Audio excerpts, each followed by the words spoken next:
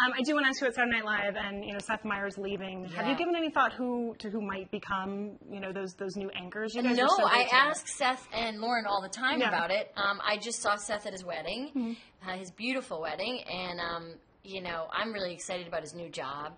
Yeah. And he's kind of he's like the last of my class that's still there.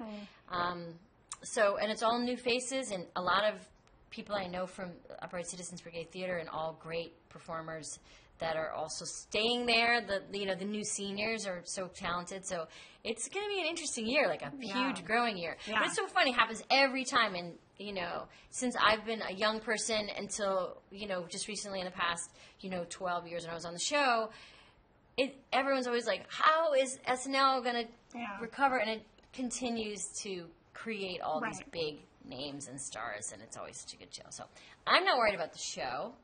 But I don't know who's going to do Update. Yeah. Maybe I don't know. Who should do it? Maybe like Malia and Sasha. I like that actually. Right? Yeah. What if it was Update just became like cool kids that were really tired at 11:30 at night? Now, I don't know if you've been following Twerkgate with Miley Cyrus, but she also was announced as a Saturday Night Live host. That she's coming back. She has been just covering up a lot lately. Like, I can't see much of her.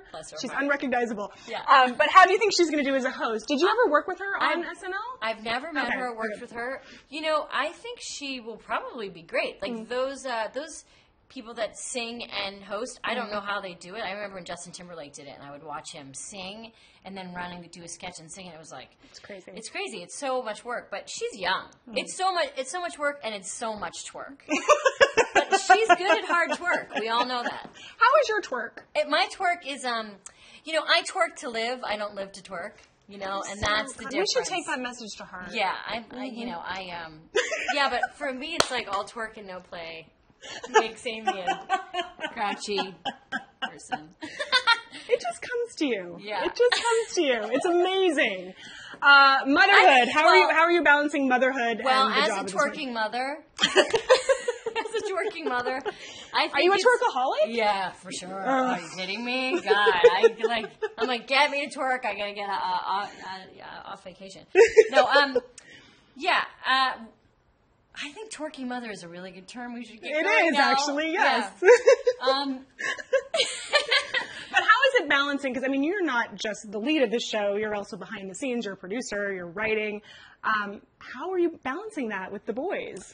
Well, when you're a twerking mother, balance is really important because you don't want to go too low, right? And pull something, blow out your butt, and pull all your and bust your knees. So balance as a twerking mother is important. And what I do is I don't bring my boys with me when I'm twerking. Oh, okay. Because I want to keep my twerk. And no one wants to see and that. my boys separate. Right. Yeah, and they really don't want to see that. They really. They might be scarred for life. Yeah, it's not good for them.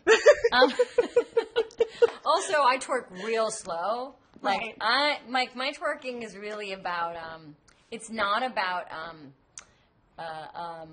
It's not about like style. It's more just about longevity. Like how long can marathon twerking? Yeah. Yes. So I start real slow.